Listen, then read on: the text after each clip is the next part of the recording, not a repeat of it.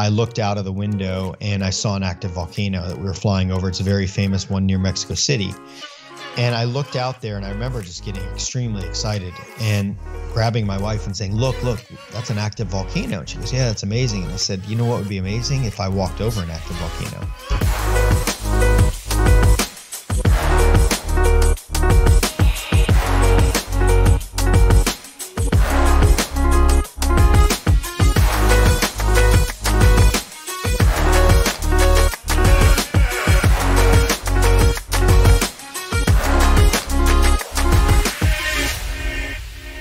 Boom. Nik Wallenda, thanks so much for coming on the show. Thanks for having me on. Very excited to have you on. Obviously, in a very crazy world right now that we're going through. Both of us are secure in our hometown at the moment. But I don't know how you feel in terms of just given all the crazy things that you do, how you've been able to react in a crazy time like this. Obviously, it's a different situation. You're kind of facing this silent devil that we're all going through. Yeah, look, I think that through experience in life, I have learned that every time that I've been in a valley or in a crazy situation, it's led to great things. So because I've been in that valley so many times, now I can always look to the great things. I've just learned, it's just a habit, a learned trait, I believe, and something that I practice immensely is always focusing on the positive. So to me, look, live entertainment, which is my world, is shut down. Not so I have adjusted and made some adjustments to be able to entertain even against, this virus that we're dealing with. But I've also believe that the entertainment world is going to come back stronger than ever. I believe that people are starving for live entertainment. And I believe that when we do find either a cure or some sort of a medicine that can tame this thing, I believe that entertainment will bounce back in a huge way and probably be stronger than it has been in the last 10 to 15 years. Yeah, I mean, for people like yourself, drive-in entertainment is one way you've adjusted. I feel people that really want to entertain and people that really have that purpose, they always find a way to be able to get what they want, right? Yeah, real early on, I was writing a book and I was actually just about to write the last chapter, and I was sitting at the dinner table with my wife and I looked at her and I was like, what are we going to do next? And it was at the beginning of this virus, probably about 3 weeks into this, us being, completely quarantined. And I said, what are we going to do next? She's like, what do you mean? She's like, we can't do anything. I'm like, no, we can do something. Let's figure it out. And I said, what if we did a drive-in thrill show? And we ended up opening in Florida with this drive-in thrill show. We have a closed circuit radio station. So you tune in your car, you can sit in the air conditioning if you want. And everything that we do is above the ground. I've involved a bunch of my incredible Daredevil friends and it was kind of cool, actually, a cool opportunity because generally the best of the best are headlining on different shows.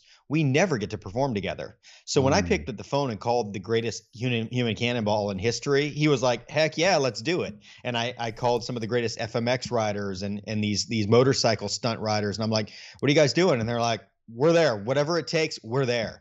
So it's a really cool opportunity. It has been for us to spend a lot of time together. A lot of us that have like minds to actually spend time together and bounce ideas off of each other. We've come up with like 4 different other world records we're going to break together now. Just cool opportunities have come from this what you could see or foresee as a very negative situation. Again, I believe that something positive comes from everything negative. And to be honest, that's what my book is about as well. Yeah. So what are those 4 records that you guys are looking to break? Have you guys announced that yet? So we haven't announced it yet, but there's some pretty cool records that we're going to do where we'll combine different stunts together to break some records. Well, it must be a hell of a show because you've got all of these top headliners that are just craving to entertain people and they've been out for so long, and you bring all of them in one place, and also people that are craving entertainment as well. You're kind of bringing all these guys into one area and just giving it their all. It must be a hell of a show. How's it been going so far? It is. It's been going really well. We've been selling out in the locations that we've been. We've actually stayed in Florida so far, but we do plan on branching out. I think we'll be heading up to Michigan, and then we're just playing the states right now. But Michigan, we're going to go to, I believe, Minneapolis, Buffalo, Chicago. So but yeah, it's been a lot of fun just to, again, during this time where it's just all about negativity. I mean, our whole world is a mess right now. I mean, leave the virus out of it. And it is, it's hard to stay positive in times like that. And it's good to surround yourself, which is something that I talk a lot about, but surround yourself with people that have like minds. But often that I try to surround myself with people that are better than me at Mm. things, so that it drives me to become better, and makes me stronger, and makes me more mentally sound, and builds me up, rather than surrounding myself with a bunch of minions that just do what I say, and they want to be or train or whatever. I surround myself by people that drive me to be better. Sure, sure. I mean, I think that's why what you're doing now is so important, just because people need to find some way to escape from the realities, at least for a moment, right? They want to be able to kind of just not think about the reality of what's happening in their day to Yeah, days. A lot of people are losing their jobs, and for them to just be able to escape and to laugh and to be wowed by the things that you're doing for at least an hour or two, it's quite amazing. But I want to dig into kind of the starting point, and let me know, is this the correct way to describe the, is it tightrope walking? Is that the right yeah, nomenclature? Okay. yeah, Simple yep, as that. So yep, how did this get started? I know you started at a very early age, yeah. but I'd love to know kind of the whole story and dig into some of the family history behind this. Sure. So, in Bohemia, back in the 1780s, my family started walking on wires, and walked for three generations since the 1780s, and made their way over to Germany and Europe, which is where my great grandfather was born. And he was sort of an innovator and creator, and a lot like me, a visionary, and wanted to take the name further and do things bigger and higher and broader. And he created what's known as a pyramid, a human pyramid on the wire, where they would either two guys would be standing on the wire, and then somebody would stand on a bar between their shoulders, or those two guys might be on bikes and the guy standing on the bar between their shoulders. And he was just, again, he just always thought outside of the box, and he created this amazing act with his brothers and his and a ballerina at the time. And they did these amazing feats. Eventually got hired to go to Cuba and perform. They were performing in Havana, Cuba in 1927, doing these again world headline making feats. And John Ringling, who was the founder of Ringling Brothers Circus, read these headlines and heard he had to go see this act perform. So he got on a ship, went down to Cuba, and saw my family perform for the first time. Well, attempted to. He went to a show where they were headlining, and that evening my family was getting ready to perform. They were warming up and getting ready to get on the wire, stretching, and had their costumes on already. And the show owner in Cuba came up to them and said, "You know what? You guys have done such a great job. You've filled the seats. You've packed our houses for the last 2 months. I'm going to give you the night off." And my family thought, "What do you mean? The show's on. We're supposed to close the show. It's already intermission. How are we getting the night off?" And they thought something is up. Well, what they didn't realize, but the show owner did, was that John Ringling was in the audience, and the Mm. show owner did not want to have John Ringling see my family perform, because he knew if he saw them perform, he would immediately sign them to come to the United States to perform on Ringling Brothers. So, a long story short, John Ringling was an astute, smart, brilliant businessman, and he knew what was going on. It probably happened to him in other shows in Europe and across the world, and in South America, and he basically snuck in the following night and saw my family perform. And he immediately found them, signed them to come to the United States. So their first performance in the United States was in 1928, where they made their way over. The net that they used at the time was lost in shipping, and they made their way over here to the United States to perform in the old Madison Square Garden in New York City, which is where they were Wow. going to open. And they set up the wire. And my great grandfather always set up the wire as high as he could. Didn't matter how tall the building was, he put it as high as he could. So he set the wire up, and there was no net. Again, lost in shipping. And my family thought, well, you know what? We're still going to perform. We will be fine. We're not going to use a net. Was that their Uh, first time performing without a net? yeah, I Like a don't think it safety was their net? first time. They had a history. In fact, my great grandfather had an older brother that fell into a net and bounced out and was killed. So he always had the belief that a safety device was a false sense of security anyway. So he's sort of against it, but most shows required it at the time. So a long story short, he John Ringling came into the arena before the show and looked up and saw the wire and said, "Absolutely not. There's no way they can perform that high." He actually made them lower the wire before the audience came in for the first show. So they lowered the wire down.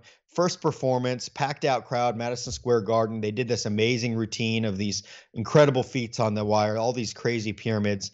And they made their way down to the ground to take their final bow, and the audience went crazy. And the audience was whistling, they were screaming, they were foot stomping, they were just blown away. But my family became frightened and they ran back to their dressing rooms because in Europe back in those days, whistling and foot stomping was the same as being booed off the stage. So they thought they were a bomb, that they were a failure in the United States. But little did they know they were a huge success. The ringmaster banged on the door, made them go back to the arena. And for their first performance in the United States, they received a 15-minute standing ovation. So that was their first time in the U.S. My great-grandfather and family performed on Ringling for about 17 years straight, and then branched out and said, you know what, I'm going to do some stuff on my own, and started, again, creating and innovating. In 1947, he created the 7-person pyramid on the wire, which they performed successfully until 1962. And in 1962, they were performing at the State Fair Coliseum in Detroit, Michigan. And as they made their way out on the wire in that pyramid, the pyramid collapsed and 2 of my uncles were killed. One of my uncles was paralyzed from the waist down. My great-grandfather had many injuries. But the next day, living by the words, the show must go on, which my family has for over 200 years, he actually snuck out of the hospital against the doctor's orders and got back on the wire and performed.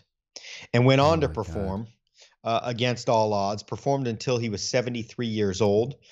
He'd performed over baseball stadiums. He did 7th-inning stretches. He did football games. He performed all over the world, headlining. And in 1978, he was performing in San Juan, Puerto Rico.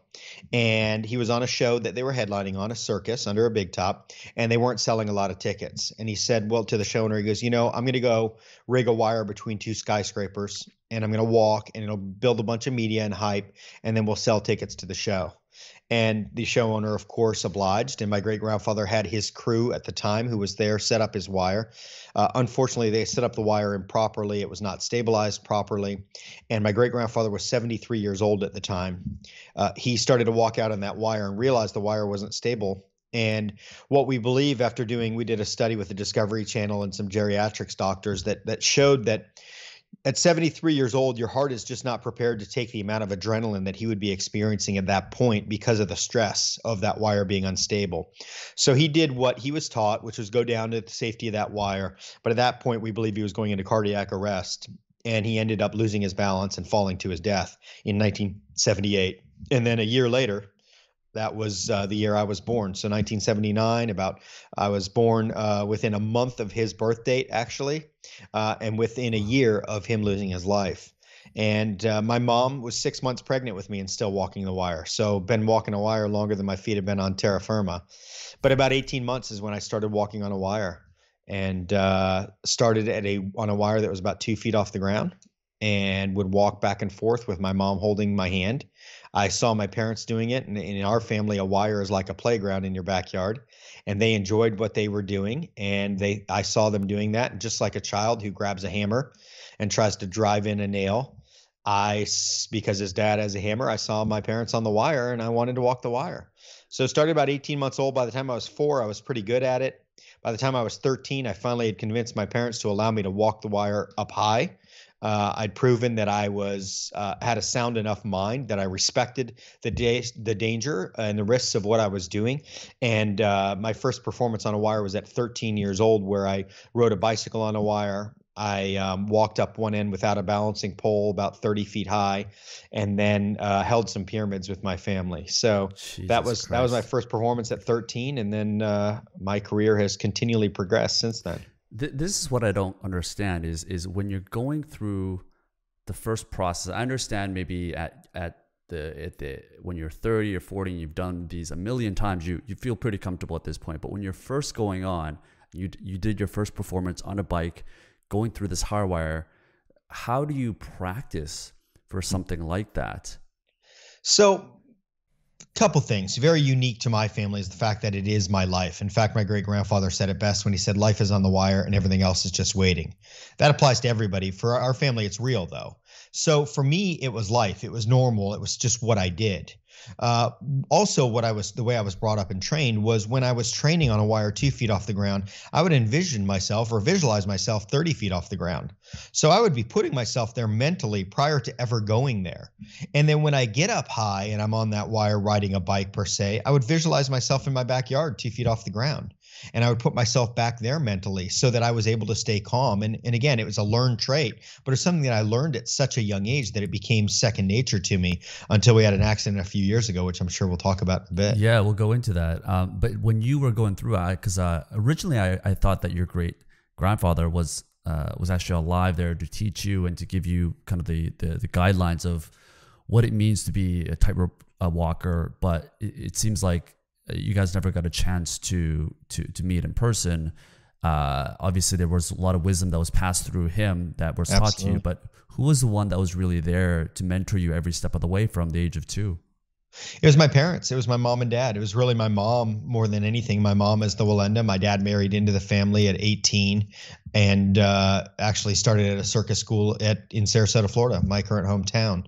But really it was my mom that sort of had passed those traits down to me, and really, again, all that wisdom, like you said, from my great grandfather and his experience was just passed down from generation to generation to generation.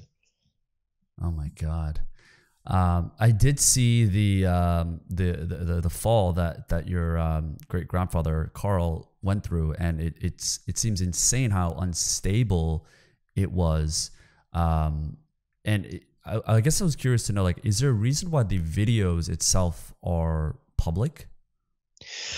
Because it's public footage. There's nothing you can do. If the media takes a video, immediately it's released. In the case of the accident we had about 3 years ago, that video was confiscated by the sheriff's department. And when the sheriff's department takes something into their records, they have to release it to the media after 365 days. So it immediately is released. And with the following that our family has, the media follows that. And immediately when they know about it and it's released, they immediately jump on it. And again, it makes headlines around the world, which is what happened a few years ago when that video was released.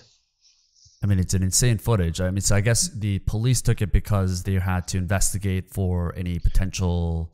Correct. If there was any foul play, if there was anything, rigging failure, anything like that is why they did that. And unfortunately, like I said, I'm extremely close with the sheriff, but there's nothing they can do. By law, they have to release it after a year. If it was up to me, it would have been, destroyed. Because there's nothing really that positive that comes out of it, at least for our family on the mental side. Now, look, we've built a career and a name and a brand on triumph and tragedy. Our family history, there's 7 family members that have fallen and lost their lives. So the reality is that is part of our history and part of who we are. But as a person, as a being, for us to watch that, it only tears down our psyche rather than building it up. And I believe that there's nothing positive coming out of that. So therefore, I don't even want it to go. In fact, I've never watched that video before. Even to this day? To this day. Wow. Is that the family kind of bond that you guys have with the entire world not to watch that? Are you going to show your kids? That's it's not that it's necessarily a bond. It was something that we agreed upon as a team after that accident when we knew the video was there before it was released by the sheriff's department. Was, hey, look, this video's here. We sat down in a restaurant, some still in wheelchairs recovering, and said, hey, what do you want to do? Do you want to see this video or you want it to go away? And everybody agreed, look, we don't want to see it. There's nothing positive that'll come of it. So I think, again, it's sort of a learned trait, but our minds are very, very powerful tools, and we can either pump positivity or negativity into them. And again, for someone like myself watching that video, there's nothing, it only is a negative result. It only tears down my psyche. For sure. I mean, it's crazy the fact that you guys have overcame that incident, which we'll go into, and being able to do all these crazy stunts. I mean, you've done the tightrope walk over Times Square, of course, with your sister. You've done the one with the Messiah Volcano, Niagara Falls. It's insane the things that you guys have been able to do despite all of these adversities. But there must be some strategy in terms of like how you guys decide where to go and perform. Is there a team behind that goes around and scouts out these different places? And how do you guys even figure out where to perform and how to place the wire and all of these logistics that are just insane to deal with? Yeah. So all of these generally start with a dream of mine or a vision of mine. I will use the Volcano as an example. Me and my wife were flying into Mexico City where I was speaking to a corporation. And as we were on a plane flying in, I looked out of the window and I saw an active volcano that we were flying over. It's a very famous one near Mexico City. And I looked out there and I remember just getting extremely excited and grabbing my wife and saying, look, look, that's an active volcano. And she goes, yeah, that's amazing. And I said, you know what would be amazing if I walked over an active volcano? And she That's immediately crazy sort that's of, the first thing that comes to your mind. yeah, it's just the way my mind works. And she immediately rolls her eyes and sort of blows it off. And then she kind of realizes who I am and that when I say something, if I want it to happen, I'm going to make it happen. We'll talk about Niagara Falls and changing laws and all that as well. But so that came from a vision of me looking out a window and seeing a volcano. And then from that point, I think before we got out of the airport, I called my team and I was like, guys, here's what I want to do. Let's start researching. Let's start scouting. And at that point, it becomes a mission of mine to make it happen. So it's not only finding a volcano, but for me, it's the vision that I have. So there are a lot of volcanoes. There are a lot of calderas, I should say, that were volcanoes that have dried up, that are not full of lava, they're not active, etc. But when I visualize walking over a volcano, I visualize walking over 2,000 plus degree magma with gases that are so thick that you can't see, that are so strong that can eat through the cable and your skin. And all the challenges that come, a long spans, etc. And so my team started looking and researching, and about a month, 2 months later, and that was like 5 or 6 years ago. And I just walked this year over that volcano, but we narrowed it down to like 5 of them. And then we get on a plane as a team. There's 4 or 5 of us that'll get on a plane and we'll fly to these places and we'll look. And we found one in Nicaragua that was just perfect in my opinion. It was 1,800 feet across, so the distance was good. I knew I'd be out there for about 30 to 45 minutes. It was about 1,800 feet high. It had active lava below. It had heavy gases. It had winds. It had every challenge that I'd envisioned and visualized. Everything that would be a nightmare for a wire walker is to me, that's the goal. That's the dream, is to overcome these challenges. So, by the way, when most people go through and scout places, they look for safety measures. It seems like you did the exact opposite.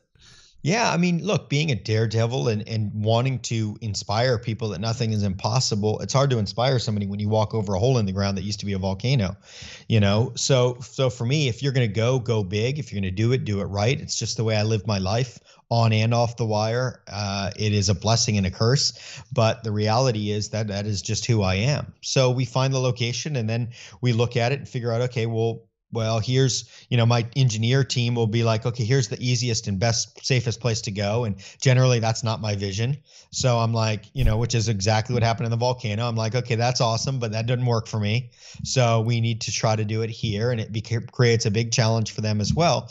But in the end, again, I've got the best team in the world that are amazing at what they do, that keep me safe, that make sure that wire is rigged properly and safely, unlike my great grandfather's wire. So I know I don't have to worry about the wire itself. I can focus on my training and being ready mentally and physically to make it from one side to the other.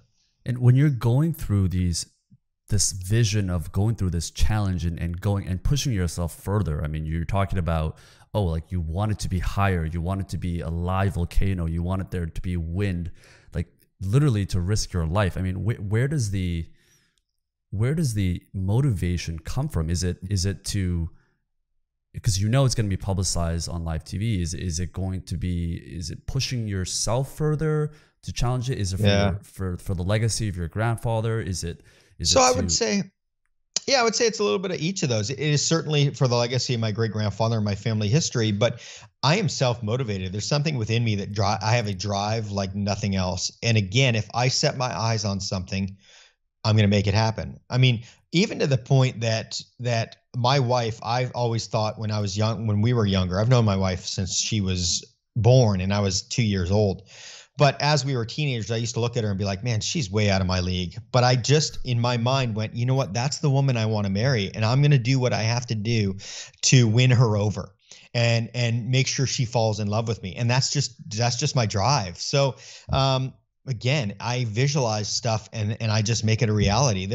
I've created products, etc., which I can't talk about necessarily right now, but that I've got patents on where it's just my mind, and I'm like, no, I'm going to make this happen. And people be like, oh, that doesn't work, can't make sense, doesn't make sense. I'm like, nope, we're going to go for it. We're going to figure it out. It's just, again, the way my mind works. But I'm very self-motivated. I'm in an industry where the reality is I have very little to no competition that have made it to where, in fact, no one in my industry has made it to the level that I'm at. And I don't say that arrogantly. I say that humbly, like it's a blessing. It's amazing that I've been able to get to where I am. But I have to drive myself to do more. I have to drive myself to go higher and go further, because there isn't really a lot out there that's driving me other than myself saying, look, my bills are paid. I've been blessed. I am successful. I can retire today, but I continue to do this stuff. And I think another reason is I do what I do to inspire people. And how do you inspire people if you stop? You got to keep going. There will be a time, don't get me wrong, where I'll retire from this, but really I just have this drive to continue to inspire people that nothing is impossible. And look, it's all about setting our minds to a goal and pursuing those goals. At a young age, I had a mentor that said, write down your goals every year on New Year's, and then make sure that some of them are very easily achievable, and make some of them aren't achievable. But keep striving to do them and carry them on to the next year. Next 2 years, add it back to your list. And that's really the way I've lived my life and done. I mean, bought my first house at 18 years old because of that. And it wasn't as though I was making tons of money performing. In fact, I was working at a restaurant from 15 to 18 as a busboy. But I just had this drive to continue to and still have this drive to push myself to be better and to continue to better those around me, which is always my goal. What are some of those goals that you haven't been able to achieve yet, that you wrote down at the age of 18? So at 18, I've achieved most of them. And in fact, I've written 2 books. I've broken 11 Guinness World Records. I have several rental properties now. I'm just trying to think of the list back then, but the list changes every year. I mean, I'm now focusing my eyes on walking or doing an event, not necessarily a walk, but in outer space. Because again, it's something that is nearly impossible. And will I get there? I don't know, but I'll continue to strive. It gives me something to push for. It gives me something to work for. It gives me something to look forward to. So again, always reaching higher and higher. And in my world, it's very literal, but even in the real world, if you will, I guess I do live in the real world, but those that aren't daredevils necessarily or aren't risk takers, just in everyday life, whether it be another investment or creating something new or one of my other dreams is to reinvent the circus. The circus world was the greatest form of entertainment for hundreds of years, and then it sort of dwindled away. And my dream, my vision is to rejuvenate and reinvent that to where the next generation wants to go see a circus, where they're inspired. The greatest athletes in the world are under a big top. You see hundreds of NFL players every Sunday, hundreds of ML, Major League Baseball players, etc. You see very few people in the world do what we do, and they truly are the greatest athletes in the world that are able to overcome the mental side as well as the physical side and do things that are seemingly impossible to others. Yeah, I mean, this just seems so out of my understanding of how your mind works. But I think one thing is clear is that you have certainly a very high intrinsic level of motivation. I think Jeff Bezos says something around the idea where the competition is really just yourself, because once you reach number 1 in your field, there's no one else to compete with afterwards. It's really just how do you get better internally every day, and how do you continue to push yourself and innovate. And it seems like at this point in your career, the fact that you continue to push for innovation and do have crazier challenges, the fact that you're at the number 1 in this field, it has to be you. You're competing with yourself, and you're competing with bettering the legacy that you've built for your family. Yeah, that's right. That is my drive. And again, my whole goal is to always get to the mountaintop, maybe quicker than anyone else, but be able to reach down and help the others up. And that's always been my goal. It's not just about me. It's not selfish. It's just, I have this drive. So how can I use this to elevate my entire industry? Look, my background is circus. How do I elevate? How do I use the gifts and talents that God has given me to elevate the entire industry so that others, all of my friends, all of my family, all of them can have a future? My mom wrote a book in the 80s called The Last of the Wallendas because she believed there was no future in our industry. She didn't want me to carry this on. She pushed me away from the industry. In fact, at 18, I was accepted at a university where I was going to go off to eventually med school was my plan, to become a pediatrician, because my family didn't believe that we could carry this on and pay our bills and take care of our family. My great grandfather wrote a book in the 70s, and in the book he said, in the circus world, one day you eat the chicken and the next day you eat the feathers. And that's the reality of our industry. It is a struggle. It is a challenge. So I realized that, hey, I think there is a future here. We just got to kind of change the way we're doing things and reinvent what we're doing. And that's what I've set out to do. It's not easy. It sucks. As I said, I worked in a restaurant for 6 years, all while pursuing this dream. I can encourage others to step out of their comfort zone and pursue their dreams. I wrote this book, Facing Fear, to people in their job that are miserable every Monday going to work, but they go because there's a check on Friday. And I encourage them, you know what? Step out of that comfort zone, pursue your dreams. Don't give up on your dreams. Don't turn your back on your dreams. Continue to work, be smart, pay your bills, but continue to pursue your dreams, because those that pursue their dreams and with passion, without giving up, will achieve their dreams eventually. But they have to continue to push on. And those that give up are usually right on the cusp of success. They're right on the cusp of pursuing or achieving that dream. And that's when they give up. So I encourage people, look, use wisdom, but continue to pursue your dreams no matter what. That's right. That's right. And don't you think that it's surprising to me that your mom discouraged you? I mean, for the right reason. She loves you. She wants you to be safe, given the things that have happened in the family history.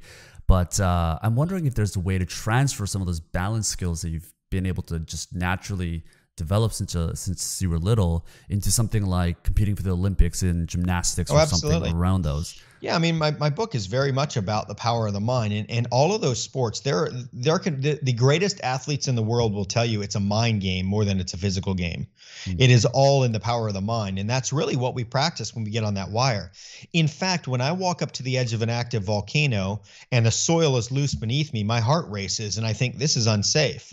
But when I walk up to that edge of the volcano and there's a wire in front of me that's been rigged by my team that I know is safe, my heart rate lowers, because that is my comfort zone. That is where I'm supposed to be. That was what I was made to do. So as the greatest athletes in the world, again, they have to put their minds in the right state of mind. If you can put yourself playing football in the backyard with your buddies, not thinking about the 75,000 fans that are in the seats that are expecting you to carry your team that week, then you'll be able to carry that team. But if you think about all the pressure of 75,000 fans in the seats and millions at home watching for you to carry on the team, it will overtake you and it will debilitate you. And a lot of incredible athletes have ended their careers because their mind has won over matter.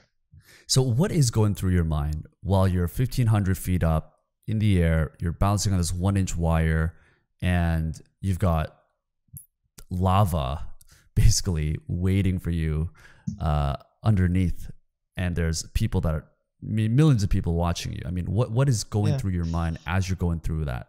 So obviously it's a mixed bag of emotions, but I would tell you the large majority of it is I'm extremely thankful and appreciative for the opportunity.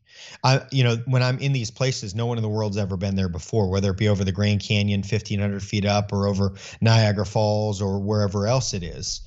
I'm in a unique spot, and I'm very appreciative for it, and I often like to take it all in. Now, there are times where that wire is unstable, or over the Grand Canyon, 43-mile-an-hour wind gusts without any safety device, 1,500 feet. Your mind wants to take over, but the reality is, for the most part, it is. I look at my life and I pinch myself because it's surreal to me that, I've had 5 major TV specials. I've broken TV rating records. I've won Emmys. I've written 2 books. I've done all these things. And I look back at my life and I'm just like anyone else. I don't, I often say, why me? I'm thankful for it, but why me? And why not someone else? And I think the reality is it's because of that drive. It's because of that stamina. It's because of that will. And I think so many people need that grit and that will. And if we could just reach down into our souls and pull up a little bit more of that grit, a little more of that will, a little more of that drive, then we could achieve our greatest dreams as well. And again, my hopes are by writing these books and by telling these stories is to inspire people so that they are able to muster up the courage to reach in and grab that a hold of that will and that grit, because we all have it within us. It's just whether we tap it or access it or not. And all of that results in our mind, and where our mind goes, we allow our mind to go. And again, it's the simple concept, which my book Facing Fear is all about, is we can control our thoughts. Our thoughts are not in control of us. And it is that simple, but it's also that complex. Right. I mean, there must have been mental training that you do before that, because when you're there and you're trying to balance, and if you fall, I mean, you die. Yeah. And I imagine you just can't let those doubts even that's right. entertain your mind. I would tell you a lot of that has to do with training and preparation. So when as I talked about earlier, when I'm training in the backyard, I'm visualizing the volcano. Spent a lot of time at the volcano prior to that, but I'm visualizing that. But not only that, I'll walk on a wire that is rigged less stable, so it's moving a lot more. I'll walk in heat suits. I walked in a oxygen deprivation mask that reduced my oxygen by 70%. I walked with goggles that were completely fogged up. I walked with 40 pounds of weight on my front and my back, so 80 pounds of extra weight. I walked on a wire that was not as long, but I walked it forward and back enough to where I walked 5 times the distance over that volcano with all of those astringents on me, with all of those restrictions on me. Therefore, when I get up to that position, when I get on stage to speak to those people, I've said this 1,000 times, I can do it. When I get on that wire, I've done this 5 times further, hotter, less oxygen, with my eyes closed, backwards. I can do it once, forwards. Oh my God. And the crazy thing is you talking to these hosts as you're going through this experience. I mean, that's how comfortable you are in this setting. It's just you're able to have a conversation with these people and describe what you're going through as you're going through this. Yeah, I mean, and again, I think that just speaks to the fact that it is my life. This is just who I am and what I've done and what I do. So I've done it so long that, to me, I can't imagine not walking the wire. I can't imagine having a property right now. On my property, I have a wire that's 750 feet long. I've got one that's 30 feet long. I've got one that's 2 feet off the ground. I got one that's 25 feet. I can't imagine not having that. That's just my life. That's what I do. It's not, it's time to go practice. It is, hey, let's go have some fun. And it's really true for me and my entire family. Now, some of us have had the blessing of being able to master our minds a little more than others, but really it is all a mind game. It's the power of the mind. If I know I can do it that well in the backyard, then I sure as hell can do it over a volcano. If I can do it with wind machines creating winds of 120 miles per hour, I can certainly face 43 mile per hour over the Grand Canyon. Sure. And often I have to tell myself that. Often, over the Grand Canyon, for example, Jim Cantori, who's a buddy of mine, weatherman from the Weather Channel, he's at my events, and if he's not, he's always texting me what's going on and what I need to look out for prior to an event. And he'll say to my dad, who's always in my ear, hey, that was 43 mile an hour wind gust. And my dad will say, hey, that was 43 miles an hour. And my mind, of course, wants to go crazy and go, wow, you better go down and hold on to this wire. That's 43 mile an hour winds. But I can also go, but I've walked in 120 mile an hour winds. So that's fine. It's okay. Now, it's not always that calm. It is, holy crap, 43 mile an hour winds. And then my mind goes, yeah, but wait a second. You've walked in much stronger winds. You're going to be fine. And it is that conversation. Look, we all have seen the analogy of the devil and angel on one shoulder, talking back and forth. That's our minds. That's the battle of the mind that we all deal with. I don't care who you are, on the wire, off the wire, at work, speaking, doesn't matter, walking down the street, walking into a room with a bunch of strangers. Our minds tell us, you look like a loser. You're by yourself. Why do we look down and play on our phones? Because our minds are telling us that we should be uncomfortable. But the reality is, why would we be uncomfortable? I don't look at the other people in the room and say, wow, look at him. He shouldn't be in the room, or he looks odd, or he's by himself, or my mind doesn't work that way. So why does my mind think that everyone else does? Sure. So, I mean, for you, it's really just comes down to preparation. I mean, you're doing 3, 5, 10x the level of difficulty, preparation, endurance, intensity that's required for the actual obstacle itself. It's kind of like shooting 10,000 basketball shots to just make that one game beater, buzz beater shot just for But see, I practice that off the wire too. I practice that off the wire when I deal with a negative situation. I stop my mind in its tracks as it wants to go down the wrong path, and will not allow it to. When I wake up in the morning in a bad mood, we all do sometimes. I don't know why. I can't explain it. I'll immediately pull out and read some positive quotes, and I'll read 5 or 6 of them, and then I'll force myself to smile. because I'm not going to get out of bed in a bad mood because it'll set my tone for the entire day. So therefore, we can all do that. We all have control over that, but we have to practice it. And it doesn't happen in a day. Wasn't like I woke up a positive person. In fact, I'm probably more prone, I think we're all more prone to be negative than positive. But I continue to practice being positive no matter what, even when I don't want to, even when I'm mad, even when I'm in traffic, even when I'm frustrated. I'm in an argument with myself going, why would you waste energy going that direction? Don't even waste your time because you can't change it with your energy. So don't waste your energy. Use your energy on something positive, not something negative. So I practice that same sort of thing off the wire as I do on the wire. Then when a big situation comes, then when we have a horrible, tragic accident where my sister shouldn't live, I can, rather than being in that gutter and saying, I'm going to give up, I'm done, I don't want to move on, I don't want to do this anymore, I can go, nope, I'm not going to go down that route. Now, in my book, I talk about where I did go down that route way too far and why and how. Let's talk about that. Yeah. Because I mean, the fact that you're able to maintain this positive vibe and to really have a system in place to be able to make sure that you're always spreading positivity and that you have that level of focus in your mind is insane because of the kind of the insane absurdity of accidents that you've had to experience within your family. Most people, they get run over by, they get cut off by a car in traffic and their entire week is ruined. But talk to us a little bit about what happened. I used to be that guy. Yeah. So in 2017, we were training to break our own world record for the highest 4-level 8-person pyramid on the wire. And long story short, we trained for 6 weeks and we train down low. We start at 2 feet, we go up 10 feet, we go 15 feet, and then we go to full height. Full height for the record was 28 feet.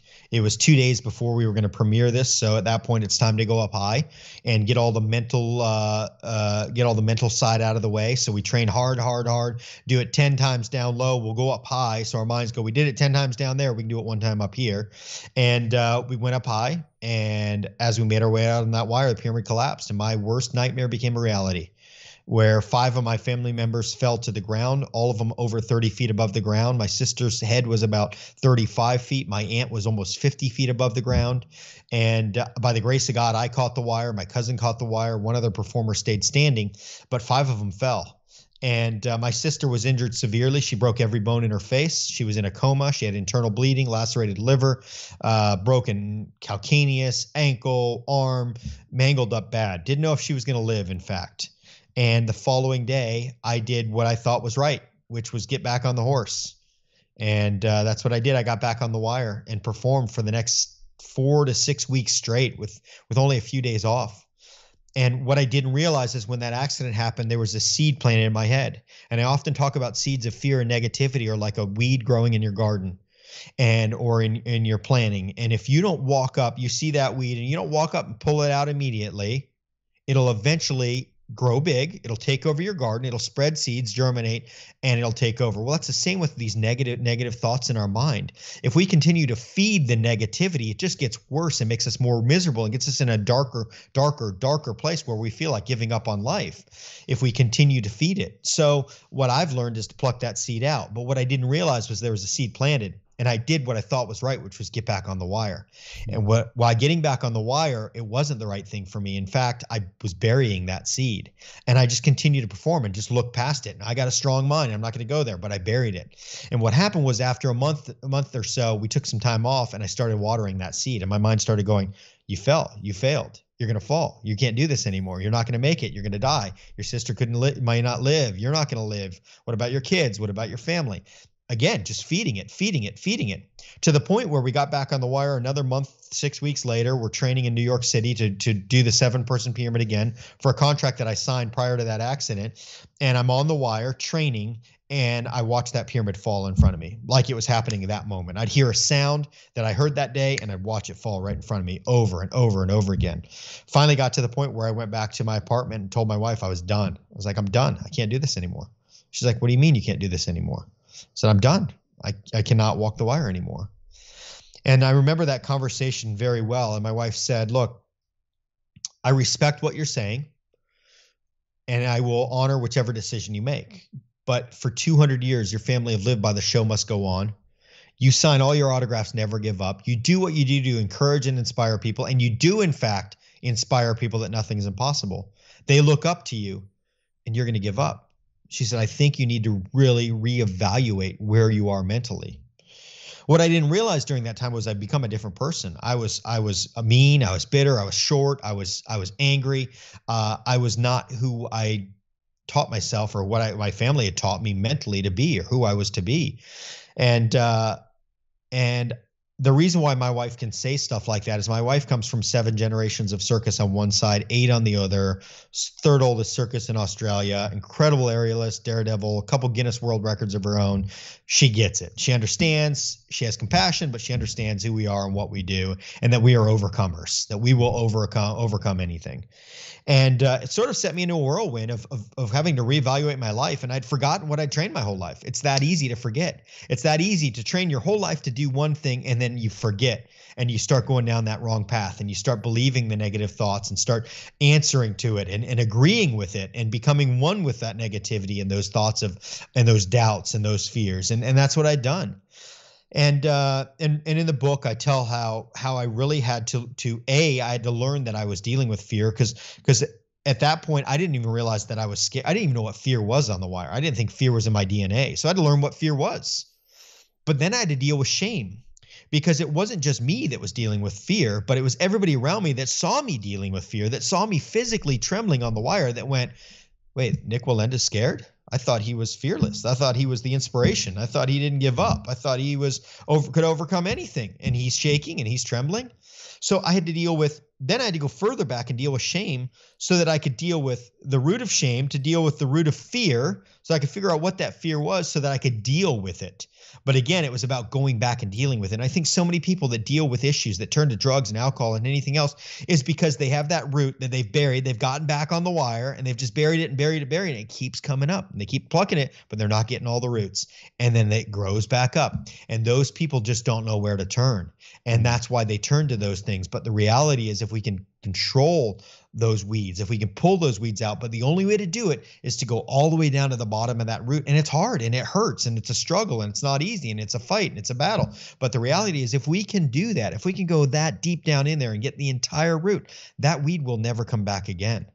And what was your process of being able to do that? Were you seeking therapy? Was it just a lot of self-work that you were doing? What specifically was it that helped you overcome that? Yeah, it was a little bit of everything. I mean, to be honest, getting back on the wire, even going through that, what I learned was you have to continue to walk through your fear. So many people do what I did and they stop in their tracks. I give up, I'm done, not going to do it anymore. But what I had to learn is I had to get back up and start walking through it. Even though I was scared, I had to get back on that wire. And I had to start working on myself, working on that negativity, but also surrounding myself with people that could help coach me through that, people that I could talk to. There was something extremely healing about writing this book right here, because it was me putting it all on paper. It was me getting it all out. It was me getting to the bottom of that root, digging all the way down there and pulling it out. So I encourage people, look, if you don't feel comfortable talking to a psychiatrist or a psychologist, if you don't have the finances to do it, if you don't have the means to do it, if you just don't want to do it, start writing it down. Start writing it down, because there's something healing about just getting it out. Get it out. Then you can see it, then you can deal with it, and then it'll go away. But until you do that, it won't happen. And that's what I had to do. I had to talk to the right people. I had to surround myself with the right people. I had to get rid of some people in my life that weren't encouraging, that were tearing things up. I had to pull some weeds out that were surrounding me. Not easy. Sometimes that comes in the form of family. But the reality is, we need to be very smart. We need to be very smart in who we surround ourselves with. Well, you do it as graceful as you can, but the reality is you need to limit time with people in your family that are negative and that are not encouraging, they're not uplifting, and encourage and uplift them from a distance, hoping that they'll eventually come to that point to come back around. But the reality is, you have to do that.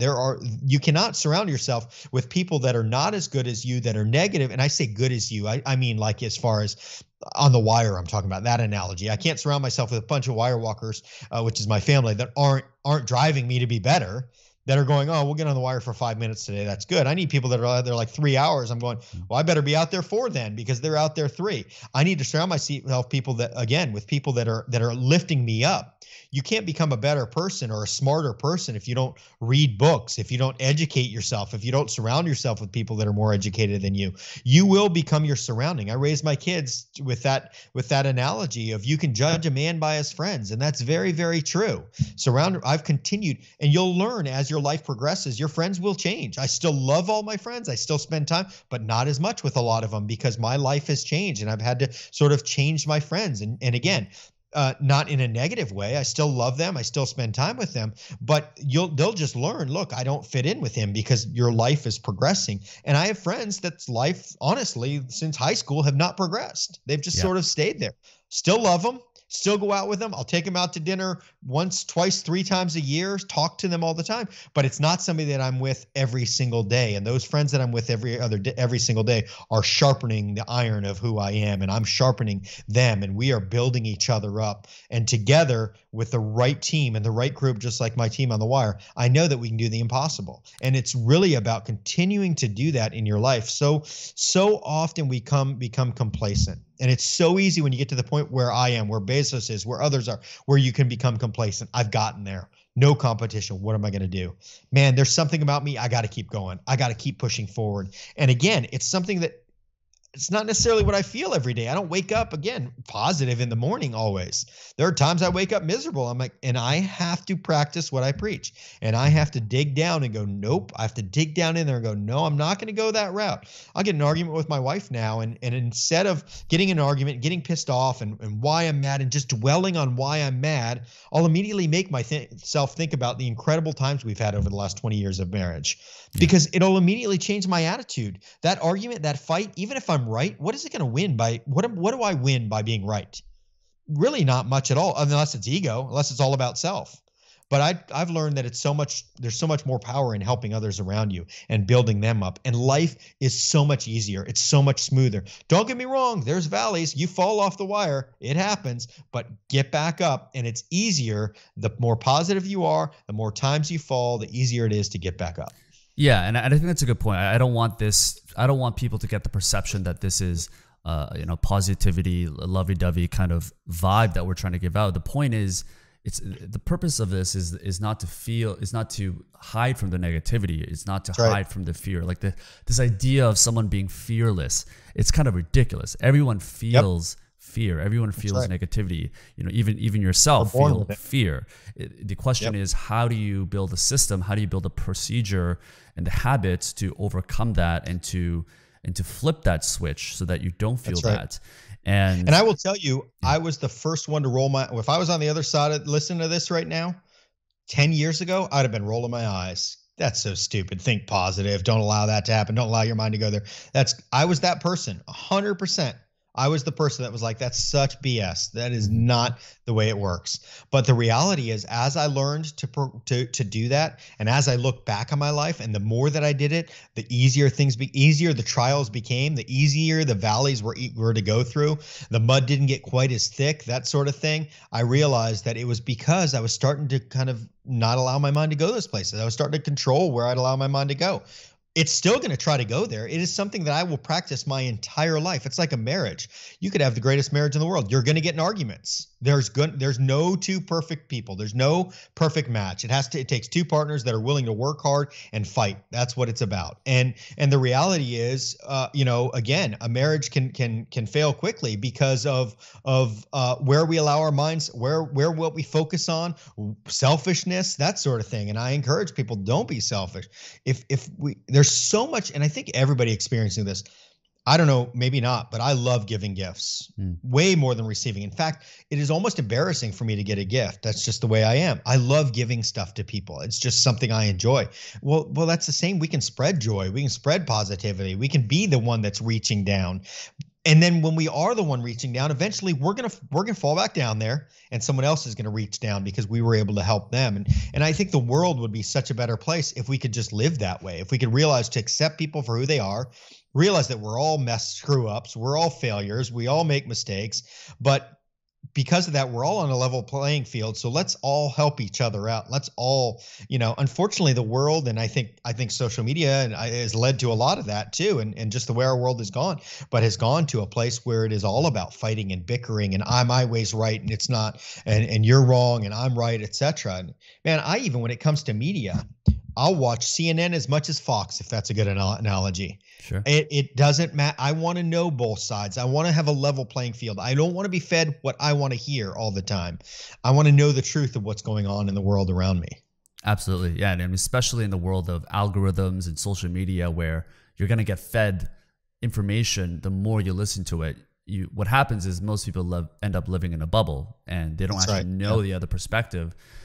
And this is kind of the divide that we have in the U.S. right now, and many places around the world is because of that. And I think that's why it's so important to go back to your point, is like to surround yourself with people that are going to help you grow, like the people that have that growth mindset.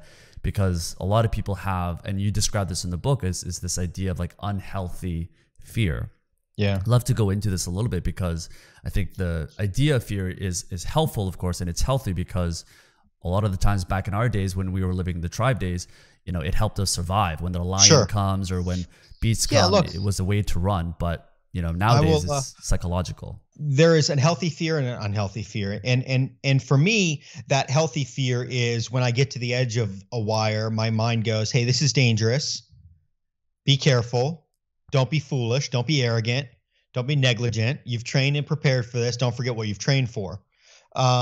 There's the unhealthy fear that says don't do it. There's the unhealthy fear that the person who is miserable at work every Monday, and that unhealthy fear is that unhealthy fear of don't go pursue your dreams because you're never going to achieve them. Just give up on them and settle for status quo.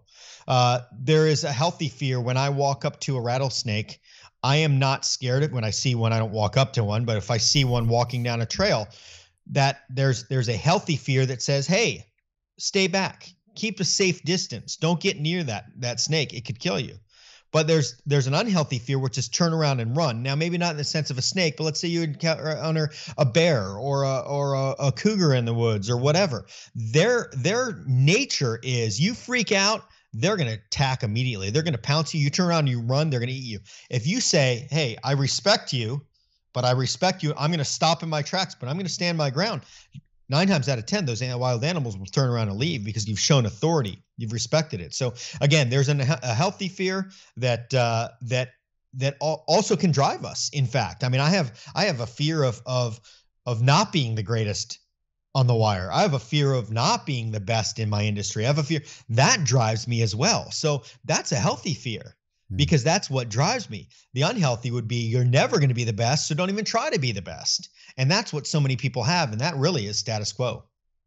I love it. I love it. Well, Nik, thank you so much for making the time to come. I highly encourage everyone to check out his book, Facing Fear. It has some of the most fascinating stories of what Nik has gone through and what his family has gone through. And more importantly, like the practical advice of how to train your mindset and how to overcome fear. And we just talked about the healthy versus unhealthy, but he really goes deep into that in the book itself. So I highly encourage people to check out and learn more about the Wallenda family and the history of it. It's fascinating information. So Nik, thanks so much for coming on. Is there anything that you want to share, or where people can find you online? Is there anything coming up? Yeah, you can purchase my book at any online retailer, Amazon, of course, or nikwallenda.com, where I'll send you an autographed copy. And you can also find out information on what I have going on in my life, what's next in my world at nikwallenda.com. So thanks again, guys. I appreciate it. Beautiful. Ciao, guys. Thanks for tuning in.